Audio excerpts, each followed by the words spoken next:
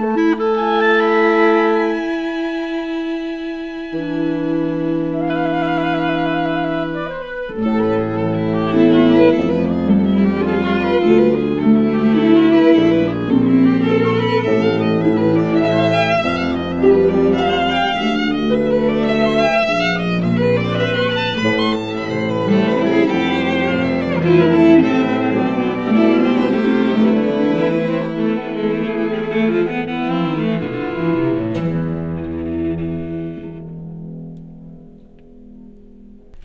painting is a poem seen but not heard.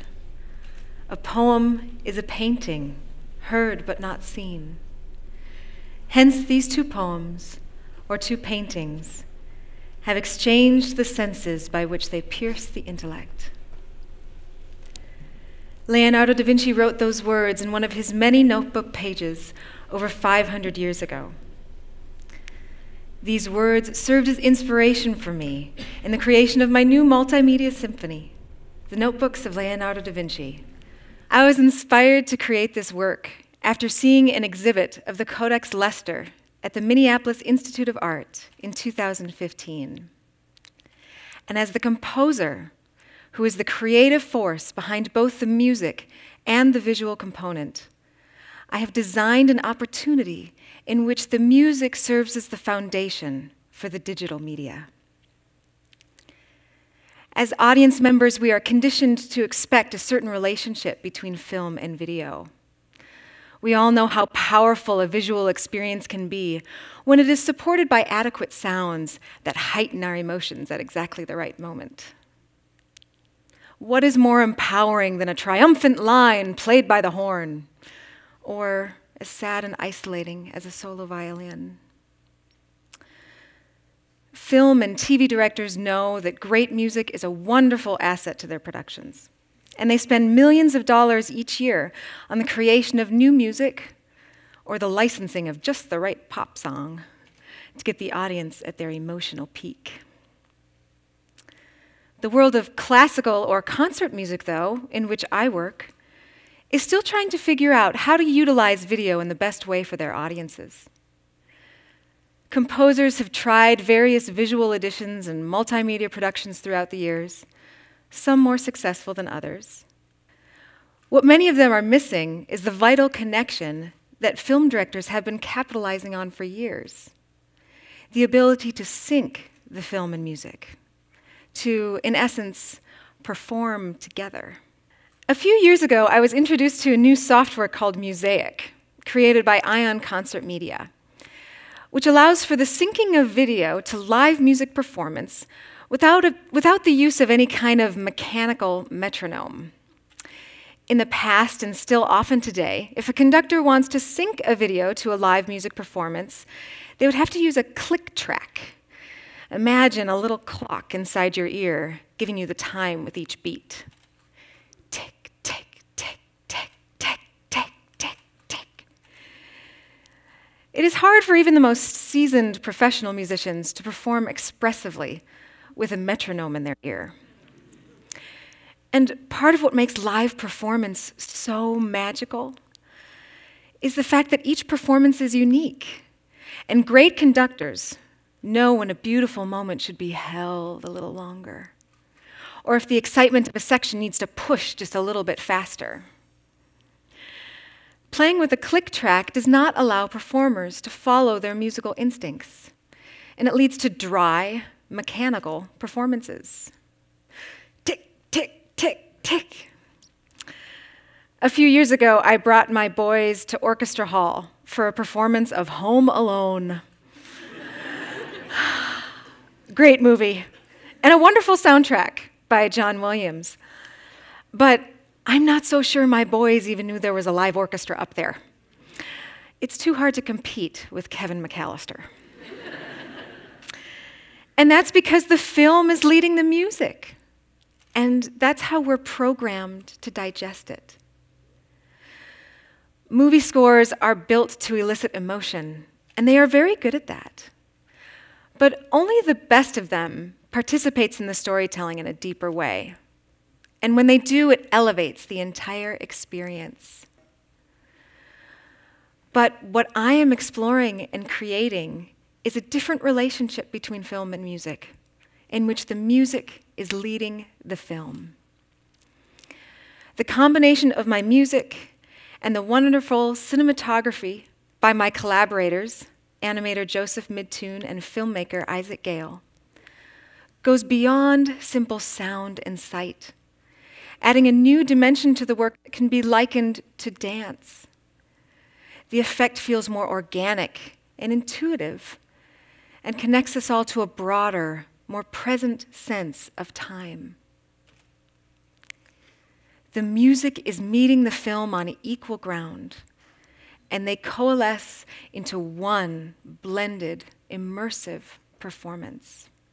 I can create this way because I have a video technician using the Mosaic software as a member of the ensemble. I'd like to say hi to Scott. See Scott over there? Wave to Scott. And he is following the conductor just like the singer is standing next to him. So when the conductor decides to slow down or speed up or hold something a little bit longer, he adjusts the film accordingly. In my multimedia symphony, the film will always adjust to what needs to happen musically. What you just saw and heard was the beginning of the first movement of the symphony, a movement titled Painting and Drawing. And it begins with a duet between the flute and the animation. But as an audience, we take them in as a single thought, a single idea, recognizing the fluid connection between what we see, what we hear, and what we feel. These two instruments are linked and incomplete without each other. What you just were witness to was the beginning of a thought or an idea. It came in bits and pieces. There was a mistake. There was silence as Leonardo's brain was thinking about what to write next. And then the idea begins to grow and make sense, and the music begins to flow, and the handwriting begins to flow, just like creative ideas flow. And it wasn't just handwriting in all those notebook pages. I was amazed to discover how much Leonardo da Vinci studied the angles of light and the perception of an object. His notebook pages are filled with geometry, perfect circles, straight lines. And I thought, how do I represent that musically?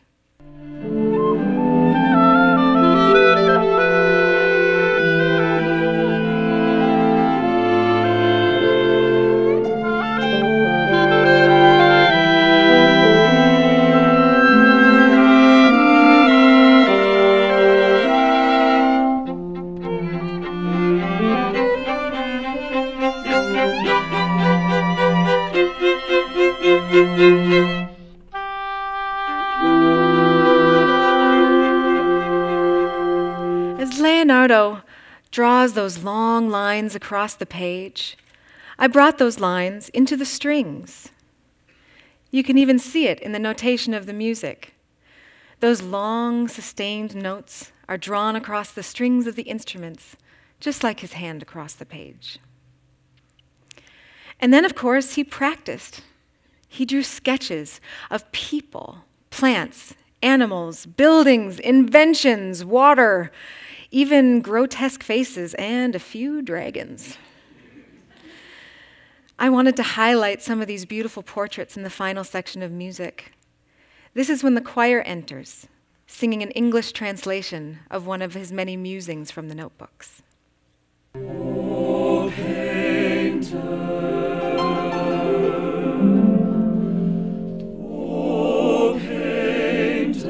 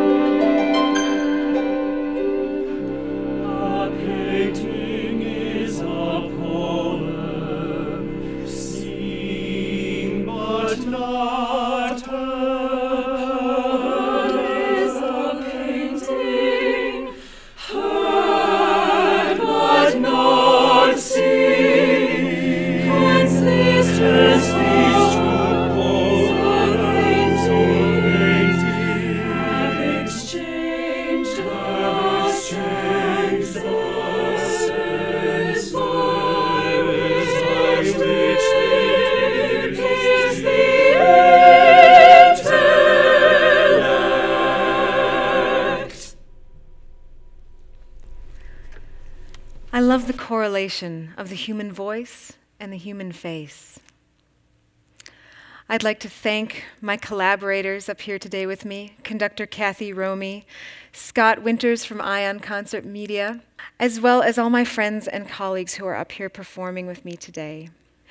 In 2019, we celebrate the 500th anniversary of the death of Leonardo da Vinci.